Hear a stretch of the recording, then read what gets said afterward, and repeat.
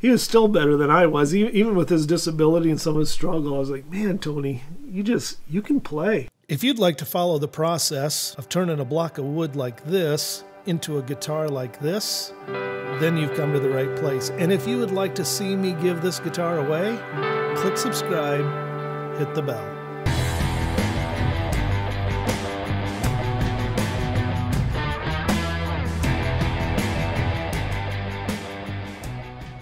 Today, I know who is going to get this guitar, and they have no idea that it's coming. Nominations have closed for these two guitars, but still taking nominations on this semi-hollow X-Horizon guitar that I'm building.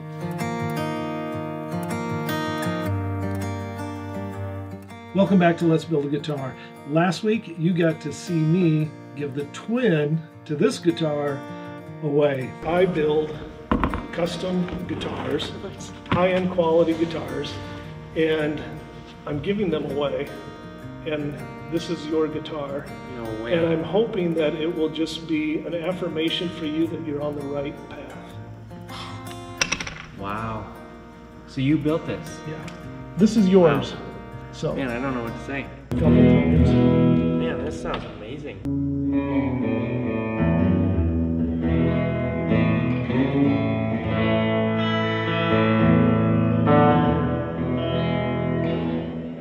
It was really tough deciding who was going to get that guitar, going through all those nominations and realizing that there's just so many people who are deserving of getting a little extra boost. A lot of people that are servant-hearted, just have a giving heart, and yeah, I wish I could show up at a lot of doors to give them away. In all those nominations, I realized that there was another one that I just felt led to give this guitar away to as well. So I need to finish this one and give this guitar away. Also, I'm going to be working today on this back of this neck here. These dowels now have been in this guitar drying for 4 weeks. So now I'm gonna sand this down, and on another video I talked a little bit about it, but I let this dry plenty so that it eliminates or lessens the amount of ring that you will see after it gets poly coated, and the change of just different type of wood and the moisture can change, and it allows for a little bit of a ring that you might see on the back. But I've learned that the way to prevent it mostly is to let this have plenty of time to dry and acclimate together with this wood. So I'm going to start to shape this a little bit more and do some sanding on this one. Marnie and I are going to be going on a vacation. I know we just got back from one, but we're doing something we've never done before. We're taking a sabbatical, so it's a little bit of an extended time. And I'm going to be taking these guitars with me to work on sanding them and doing some of the detail. This one, I've got just a little bit of detail sanding that needs to get done, and then we're going to get the stain on it. But today, we also get to do unboxing. Got another Warmoth neck in, and that's going to be for this one. I always enjoy opening these necks for the very first time to see, I don't know, I like wood grain, and I just get a little bit of a thrill from seeing the different types of wood grains and what it looks like and the details.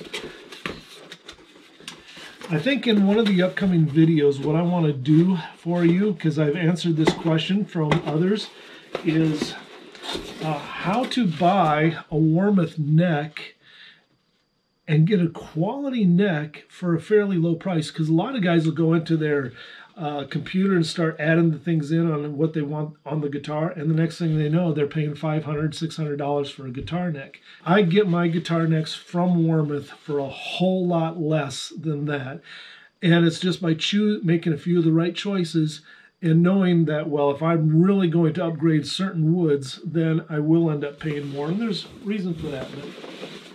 But I can get really good quality necks here. Dig down through all these peanuts to get to the neck. So here we go.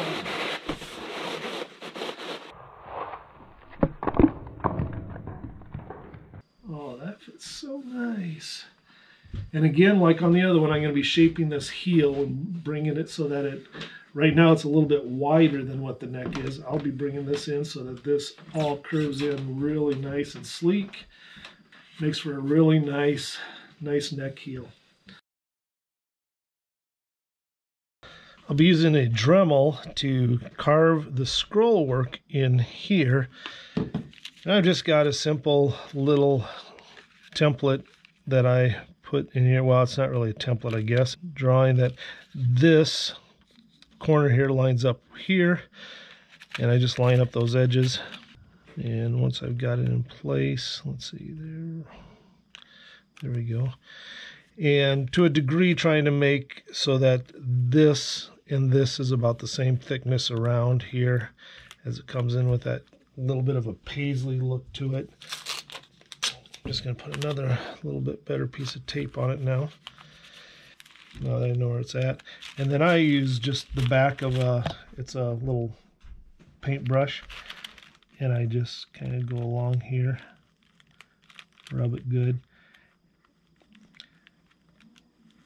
And it never comes out looking like a really great, nice line.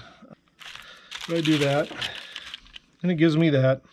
And that's going to give me just enough of what I need to come along this side of it.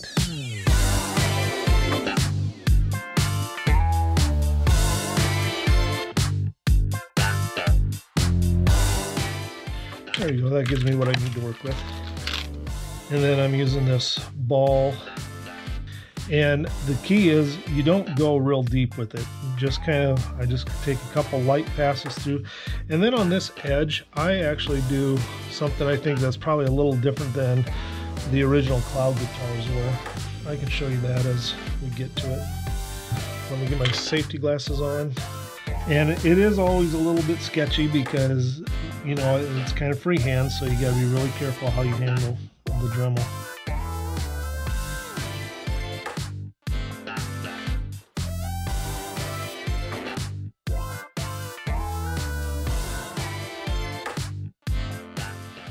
You notice I don't go back and forth because the bit will react with the wood differently going one way or the other. So I'll just turn the guitar so I can continue to make the same motion with my hand going the same direction.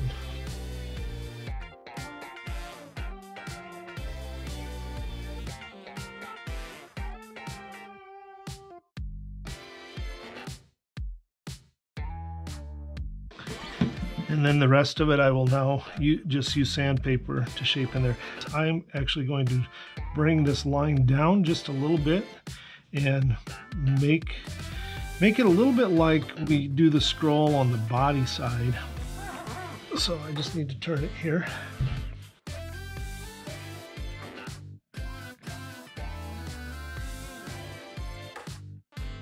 So it looks just a little bit rough there right at the moment, but I will use sandpaper and come around and clean that up so that looks good. So now it's just a lot of handwork, sanding, getting that shaped the way it needs to be. That gives me my initial groove. I don't think I'm even 1/8 of an inch deep on this. It's not a real deep groove.